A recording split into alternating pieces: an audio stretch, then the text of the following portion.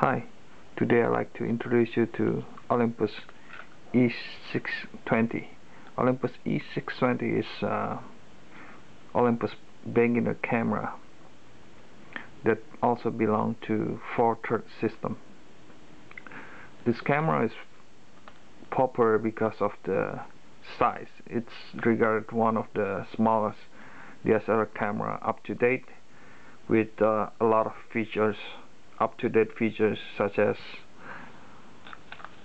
image stabilization built into the camera, so when you mount anything to this camera, you'll basically gain the benefit of the image stabilization. Image stabilization will help tremendously in the low light condition, but it cannot freeze subject, for example in sport photography stuff, but it's really useful considering if you have a camera that doesn't have a IS image stabilization. You need to get a lens that have image stabilization built in the lens, and it's generally costs more expensive. The other one is famous for it, the swivel LCD screen that inherited from Olympus E3, the flagship camera.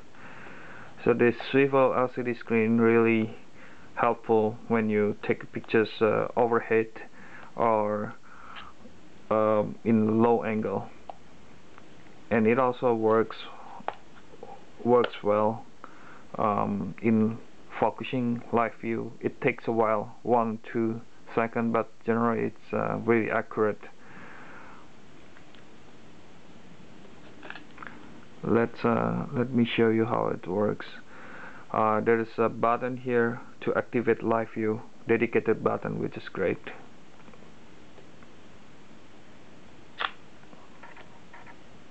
Okay, now what you see is the live view mode activated. To focus, you just need to half press the button. Okay, and when you see the green dot here, it means that the camera already locked the focus, and then you just press all the way down to take the pictures. Okay, that's how it works in the live view mode and autofocusing. The shutter sound is pretty annoying. It's the mirror flipping in and out, but generally it works to take pictures. So I don't really complain too much about it. Now what you see is super control panel. It shows everything, every major setting and important setting here. For example, the ISO, the white balance, and compensation, and other setting, quality, and everything. This super control panel is unique to Olympus, which is great because you can change and change your setting really easily and really fast. You can change the setting by clicking the appropriate menu, like for example this is white balance menu, and then you can change it by either using the 4-way controllers or thumb dials. And then after you done, and then you can click OK, and then you can see it here. I use other brands camera, and they don't even close to this super control panel interface. Very simple and easy to use, which is a huge plus in this system. For the button, it also has a lot of dedicated buttons, so to change the setting it's very easy and very fast. The build quality of the camera is generally very good. It has rubberized texture in the thumb rest in the back, and also the grip, which is great. Mounted here is Pancake's Olympus 25mm f2.8, which is very thin.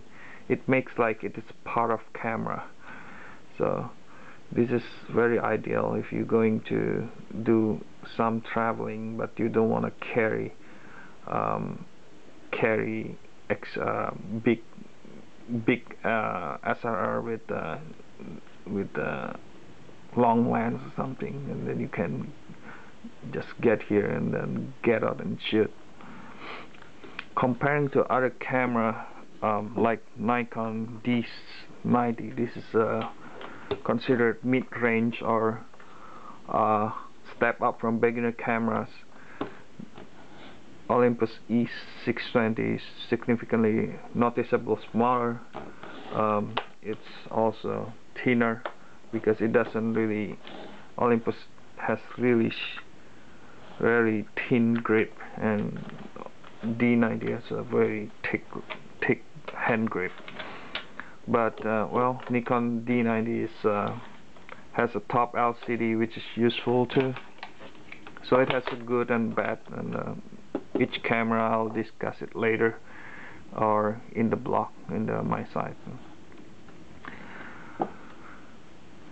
So also the kit lens of the Olympus is very small too. It's very short and small too. This is the 1442mm Olympus kit lens. It is almost the same size of the Nikon prime lens, which is really impressive. So it also comes with lens hood. Olympus really generous to give you lens hood, so it is pretty good deal, I guess.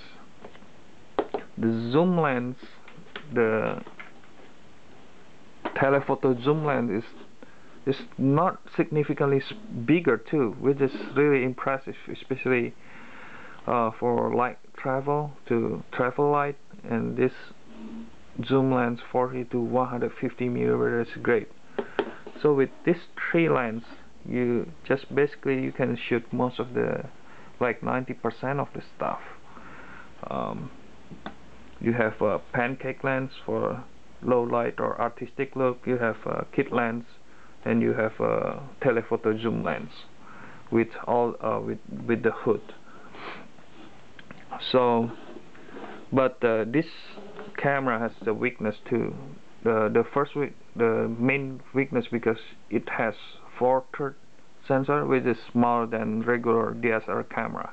This has two major implications. One is the image quality is not as good as the bigger sensor, especially in a high ISO setting. In low light condition, it's really more noise and less detail. The second implication is the viewfinder is very small in this camera, and it's like it's like you're looking in the tunnel, and if you wear glasses, it's more uncomfortable to see from the viewfinder. But you can always use the live view, but the problem with live view is the slow autofocus, and it's make a lot of noise when you take the pictures. So that's it. That's all about this camera, the strengths and weaknesses, and I hope that you can visit my site radiantlight.com for image sample or full review about this camera, and also other cameras and other reviews like photography books and lenses and accessories. So thank you for your attention. See you next time.